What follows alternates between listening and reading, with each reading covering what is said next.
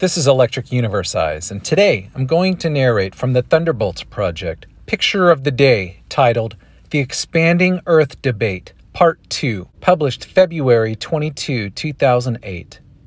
Problems with subduction theories are causing increased interest in theories of expansion, but expansion is also problematic, and the answer may lie elsewhere, in the evidence for electrical scarring of planets and moons. Modern solutions to the enigma of continental motion on Earth include what geologists call seafloor spreading. A necessary counterpart to seafloor spreading is what happens to the additional crust that is formed by the upwelling magma. Jupiter's icy moon Europa is considered to be an example of such cracking, drifting, and consolidation. Hypothetical processes on our planet are projected onto the European geography and said to explain the furrows, dual ridge faults, darkened swaths, and innumerable looping riles that mar its surface. Conventional understanding of how the Earth's continents were formed and why they appear to fit together along with their shelf boundaries suggests that there is a graduated flow of heat coming from the interior. It is believed that the core of our planet has remained liquid for the several billion years since its inception due to heat from radioactive decay. A rotating liquid iron core supposedly drives the electromagnetic fields, and which keeps the material of Earth's mantle in a fluid state. Huge convection zones within the mantle circulate that heat upward to the bottom of the crust, where it melts weak points in the thinnest parts. The weakest seams in the crust are located along the mid-ocean ridge that circles the planet in a north to south direction. At some point in the deep past, all the continents were joined together along the mid-ocean spreading zone into the ancient supercontinent Pangaea. Some literal breaking point was reached in stability, and it began to be forced apart, forming the continents of today. Over eons of time, the pieces of the original landmass have been sliding into each other as they make their way around the circumference and are forced together on the other side of the world. In the places where the fractured blocks meet, some are continuing to be dragged under other blocks. According to the theory, these, quote, subduction zones are the reason that more earthquakes occur along the crustal plate boundaries and why there are more volcanoes located on or near the fractures. Problems associated with the current theory are as follows. 1. The power required to move continental landmasses around has not been adequately explained. If the power comes from the thermal convection from the core of the planet, then heat energy equivalent to molten iron in the billions of megatons has been radiating from the interior for almost 4 billion years. There has been no process developed or seriously proposed for the initial spreading.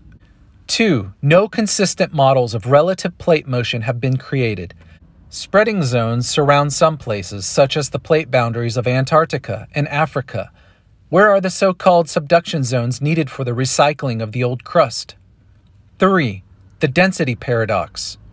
Continental rock is supposed to be lighter than the oceanic crust, into which it is extruded so that it accretes on the edge of the oceanic plate and doesn't immediately sink back into the mantle. What causes the crust to become so dense that it then sinks under its own weight into a subduction zone and then back into the mantle? And why is a theoretically lower density plate sinking under the Alps? 4. Rocks other than oceanic sediments have been found in the deep trenches of subduction zones. Older material rather than younger has been found in trench slopes off Japan. Sediment anomalies have been found in the mid-Atlantic basin. 5. The elasticity paradox. The current theory requires that the continental rock be thick and elastic under mountain ranges, yet thinner and more brittle than the oceanic crust in the spreading zones. In order to provide a theory that resolves some of these problems, S. Warren Carey's book, Theories of the Earth and Universe, A History of Dogma in the Earth Sciences, was published in 1988.